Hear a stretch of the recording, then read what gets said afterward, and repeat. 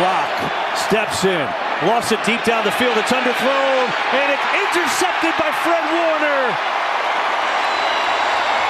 And he flips it up there, and now there's a penalty flag at the end of the play. It's Greenlaw who has it.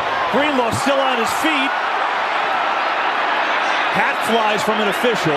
The sideline in San Francisco is going bananas, telling them to get down. I think DK Metcalf was in the middle of that. And got a lot going on here. Pete Carroll's on the field trying to separate.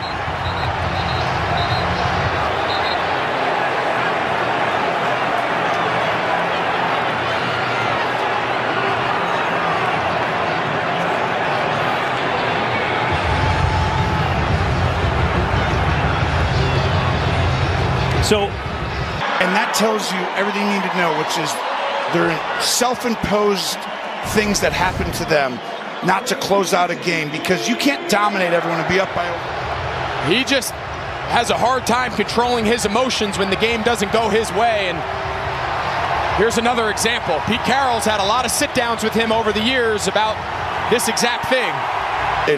Right back for the next Chiefs snap in the red zone after we show you this. That was the body slam of DK Metcalf, and Fred Warner hits back at him. Then Metcalf comes, grabs his helmet. They're face to face. That's what precipitated the little mini brawl. Well, they sorted out the brawl, and DK Metcalf was ejected for the Seattle Seahawks.